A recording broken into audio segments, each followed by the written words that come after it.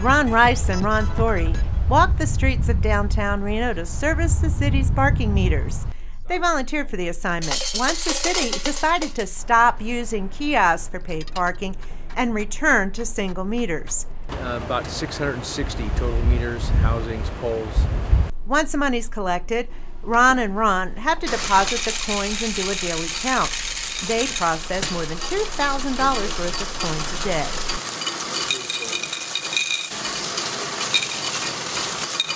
We do repairs, such as repairing on locks, graffiti removal, and just general upkeep and maintenance on the meters in the afternoon.